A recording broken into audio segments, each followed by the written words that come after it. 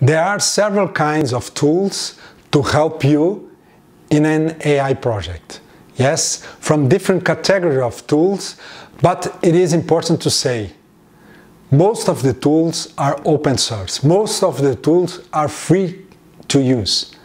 And it's important to really understand all the ecosystem of tools that you can use to engage in an AI project.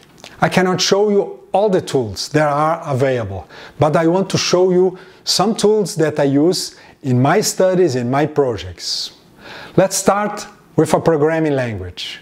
And my option was Python. I decided 5 years ago to pick a new programming language, and Python at that time was the one that was rising a lot and was increasing, and probably today is the most important language in data science. When we discuss about data management, I told you about SQL, yes, SQL, and how it's important to understand SQL to get data, to collect data in the relation databases, because most of the data in the companies are stored in relational database systems. If you decide to use Python, you have available some kinds of different libraries with code that are ready to be used. Yes, and what kind of libraries are so common and so popular for data science in the Python environment? Yes, first of all, NumPy. NumPy is a scientific computation library, yes, you use to build vectors, to build arrays, to build tensors, and it's very common to be used in the data science area. If you have data, structured data, for example, and you want to manipulate the data or analyze the data, Pandas is the very popular library to use, and very easy to use Pandas to understand and manipulate your data and prepare the data for the next phases in your project. Yes, sometimes you have to visualize your data. Matplotlib is a very popular library in the Python environment to build some graphs, some charts, in a way you can visualize your data. And if you want to apply some descriptive statistics, StatsModel is also a very good library to help you in these tasks. When you move to machine learning, yes, we have one very popular library to help you in the classic machine learning, scikit-learn.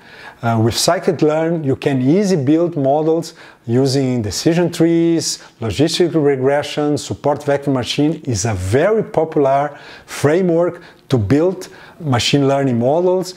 You can train, you can fit your models, you can evaluate your models, and you can predict the results using scikit-learn. If you are in the deep learning world, well, then TensorFlow is very popular framework to build neural networks, very deep neural networks, and also Keras. Both together, both libraries are very powerful to build deep neural networks.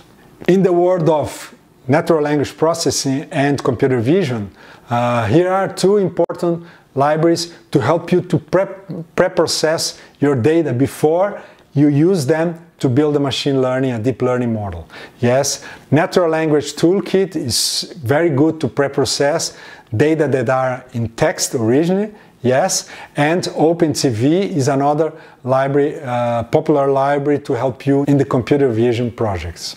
During the development phase of a project using AI, you need an environment where you can put your code, where you can see the results of your code, where you can document what you are doing, and Jupyter Notebook is very good for this thing. Jupyter Notebook is popular in a way that you can prepare your code, run the code, see the results, document what you are doing, because if you want to collaborate with other people in your project, then it's a very powerful and very popular tool in this environment where you can really work in data science and AI projects. And the last tool here is GitHub. Why is so important GitHub? Because as I said, this is a team sport game. Yes, you have to work together. Maybe you will combine a data science with a machine learning with a software engineer, and GitHub is very good to control the versions of your projects, but also to share code, because this is so common in the data science project. People share the code in a way that you can transfer the learning that you have to other people, not only using deep learning, but also using code. Yes, and GitHub is a great tool to help you to share your code with other people.